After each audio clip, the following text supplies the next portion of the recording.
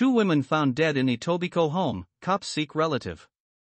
A man is wanted for second-degree murder after police officers found two women dead inside a South Etobicoke home Friday afternoon, Toronto police said in a social media post that officers were called to a home on Silvercrest Avenue, near Evans Road and Browns Line, just before 1 p.m.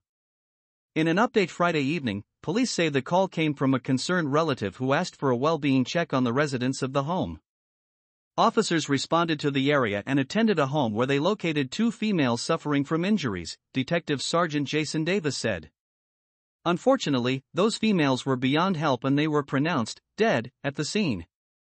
The homicide unit has taken over the investigation.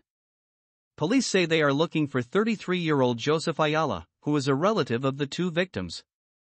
He is described as white, 5'11" with a shaved head. He is known to wear a cowboy hat, cowboy-style jacket with tassels on the sleeves and black cowboy boots. Cops advise not to approach him and to call 911.